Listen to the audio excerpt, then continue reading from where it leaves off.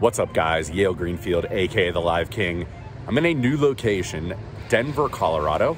Came here to just visit a friend. We do not have the warm weather. We've had a lot of snow. They do have legalized poker and gambling. However, it's in a little, like a mountain town called Blackhawk, Colorado. So it's pretty hard to get to. I kind of presume that there's a lot of private games in the city and things like that, probably because of the sheer distance to get to this place.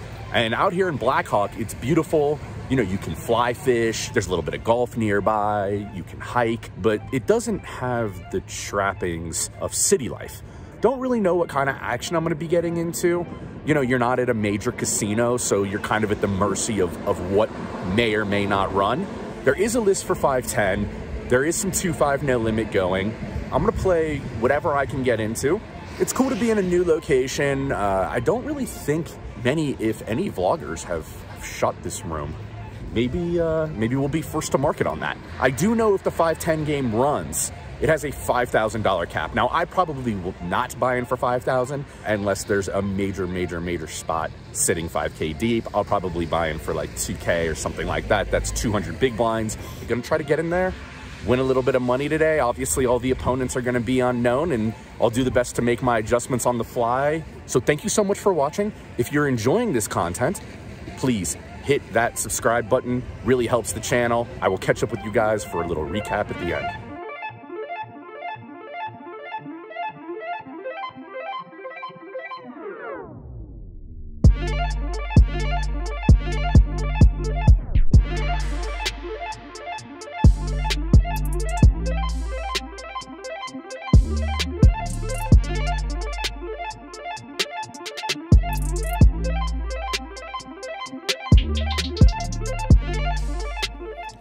I decided to leave the sun and the beach for snow in Denver, and we're playing 5-10 no limit at Monarch when the hijack raises to $30. We've got 2 10s in the big blind and make it $120 to go. Hijack calls, and we're off to a flop here. We get a 6-2-2 rainbow board, so a very good flop for 10s. And I go ahead with something on the bigger side here, $150. I think the opponent's gonna have a hard time finding a fold with much of anything he has here. He does put in the call. Turn is a jack of hearts, so hands like ace queen of hearts, ace king of hearts, he can certainly have. He can have many combinations of ace jack that peeled 1 on the flop, which would be very reasonable. Also hands like 9s, 8s, 7s. So I go ahead and bet small here, $180. After a good-sized deliberation, the hijack does call. And bang! The river is an absolute no-doubter for us. We now have 10s full of deuces. So again, when I'm trying to think about what types of hands we want to target here, we're kind of hoping for a crying call from 2 9s, 2 8s, something that gets really curious. Ace jack is probably going to pay off a bet. So when I'm considering what size I want to use here, I'm trying to think of what best targets the hands that can pay us. And I go for a milk bet. 1/3 pot, $300. And I think this bet is relatively effective in this spot. I am going to have some bluffs with this size, but I really am trying to target the weaker portions of his value range that can call me. And given the amount of time that the guy tanks here, which is a pretty long while, I think this bet is quite effective. It's doing the job that we wanted it to do.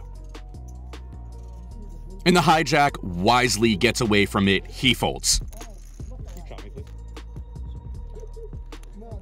In this next one, the hijack makes it 30, and we get that adrenaline pump in the cutoff with pocket rockets. We make it 100. Small blind puts in the cold call here. All in. And the big blind goes all in for 465. So a really good development. The hijack folds. Can I just see what you're playing? Like 1,000. Yeah. That's cool. That's cool. That's cool. So I see the small blind's got about $1,000, and I think given the fact that he's not very deep, I go ahead and just put in the call. Now I'm getting really excited because the small blind's contemplating his options here. Was your birthday? The small blind goes ahead and folds. And we're going to get a flop here, turn and river. And the board runs out with 4 clubs, and we do not have a club. But the big blind table is ace queen of hearts. So she rivered top pair and pocket rockets hold. Things are going pretty well so far here in Blackhawk, Colorado. And in this hand, we pick up Live King's absolute favorite hand on the button, ace king offsuit. Raise. Low jack raises to 30. And this is the same guy as the pocket 10s hand from earlier. This is a slam dunk 3-bet for us. I make it $110. And maybe there's a little rivalry developing. There isn't much history, but sometimes in these small samples, people think you might be picking on them. But I've just had really good hands against this guy so far. The low jack reaches for raising chips, and he raises to $350. And this guy hasn't been very aggressive. So I perceive this as big strength. But I've got my favorite hand, and I'm not going anywhere. So I go ahead and put in the call. The flop comes 8, 7, 7, 2 spades, so we completely whiff, flop absolutely nothing. And again, this guy hasn't been that aggressive, so when he bets $300, I decide to quickly fold here. This next hand is going to feature a familiar foe. Same opponent as last hand. He's in middle position this hand and raises to 30.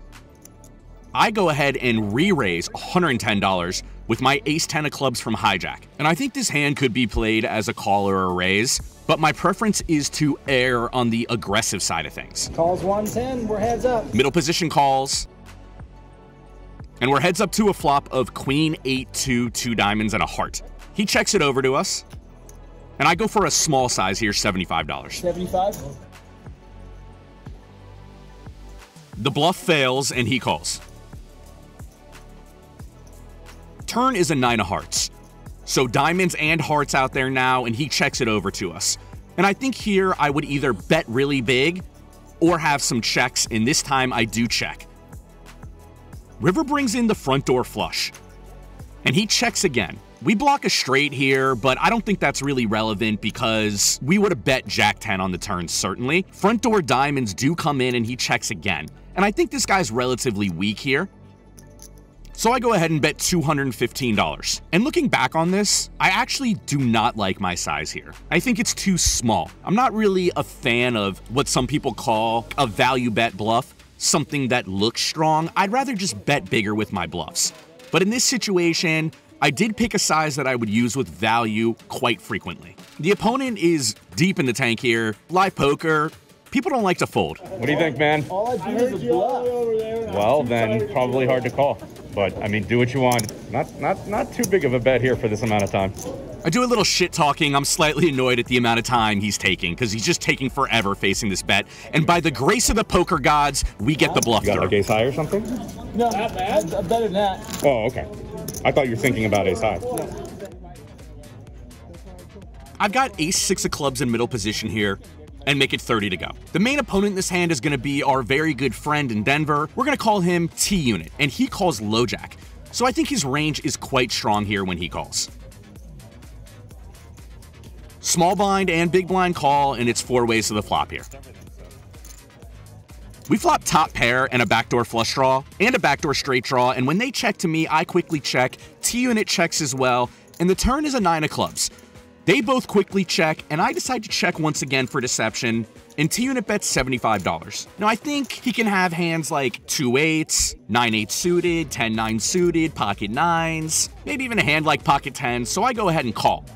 Kind of laying a trap here a little bit, but we can be beat quite frequently. And the river's a 10, so we do not improve, and I check again. And T-Unit is kind of a little bit of a student of mine. I coach him a little bit. I wouldn't say it's like very formal, but we talk quite a bit. And the student bets 200 into the teacher. And when I look at his range here, I just think he's got a lot of 10-9 suited, pocket 9s, and even occasionally pocket 10s that have improved on this river. So I go ahead and fold. And he later told me he did in fact have pocket 9s for a turn set. In this one, I pick up my absolute favorite hand, ace-king offsuit on the button. Cutoff opens to 40. 40. 135. Raise. And I re-raise $135.